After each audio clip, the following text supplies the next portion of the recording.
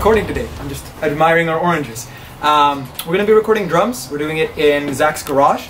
So we've rigged up the garage and we're going to show you a bit about what we're doing. We don't have a recording studio, or we have Zach's, but we can't fit a drum kit in there. Let's check out the garage and the drum cave.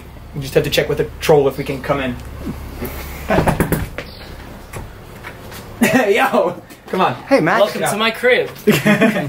So we got the drum kit rigged up with the mics that we rented and some of our own mics. We have the dividers to dampen the sound, blankets for dampening as well, and then 2 lights to catch a nice video, and a GoPro in the ceiling for some nice video, and the Max's GoPro will go there. Currently it is charging, but it will go right there. Yeah, so everything's set up and ready. We've used like amps and other heavy things to keep the dividers up because they're not made to stand. They're road case heads, right? Or road case covers? Road case doors? Yeah, the door face of it. Yeah? Yeah. Cool.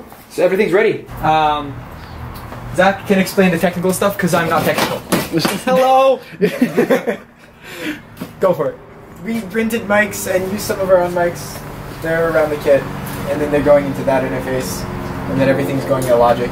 We have our tracks and everything set up to record too. Of course, we can't forget our biggest metal fan! Haha! Fun fact about that fan is that it has 3 speeds and it makes a B-flat minor chord, which is the key most of our songs are in, which is pretty cool.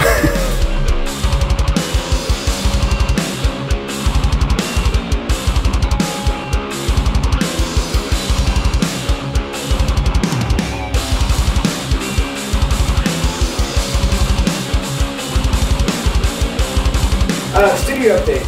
Fun fact, also want to let you know since you were here. The overheads, they were crossed.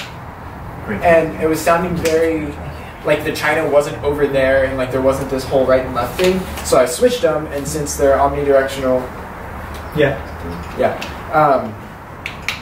I pushed them out past where the cymbals actually are, so they're kind of looking towards the blanket, so the sides will pick up a lot, and it'll differentiate it more. And then I realized why it sounded very monoed, and it was monitoring both the Logic output and the interface input, which wasn't panned. Okay. So I figured out how to mute the interface input while still getting it into Logic. It's not too big of an issue, it was just like, I was wondering why. I was like, why is the China not over there? I want it over there! I got it. Please hold! Yeah, it's done. Woo! Woo! Finally! Sounded so good. That was actually pretty quick. Yeah, it was That was nice. the third take. Go kill the next song.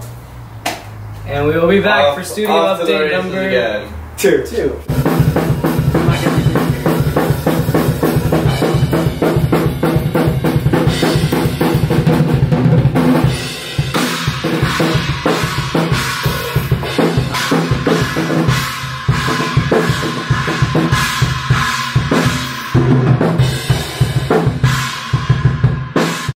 Hello. Each to the left, right. Oh, I'm ready. I like it. oh. Do you fucking mind? Max doesn't mind. He can't mind. It's not part of his program. What's up, guys? So we just got finished tracking Please Hold and Neck Breakers. So now we're on to Save Me, 3rd track from the, I don't know if it might be in the, is it the 3rd song on the EP? It is. It is the 3rd song, look at that, perfect. So 3rd track from the EP, and yeah, we're gonna kill it.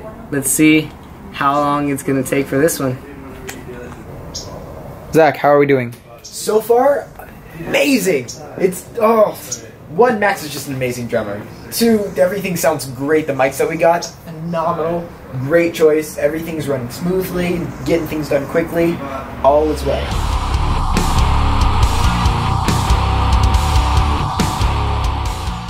Studio update number 3. We just finished Save Me, and it was pretty hot, like this guy. Yeah, now we're on to Right the Wrong. Yeah. And it's gonna be pretty sick. Tanner's excited. Everyone's excited. He's gonna kill it, like usual. Cut to Max killing it.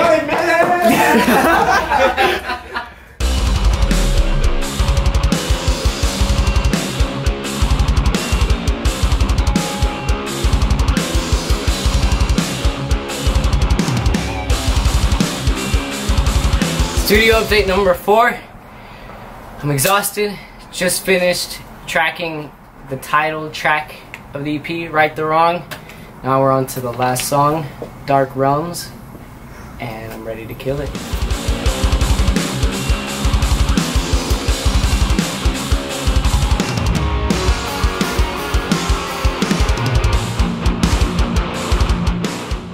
Alright, and that's a wrap with drum tracking for Uncompliant's Right the Wrong EP, coming out in January 2019.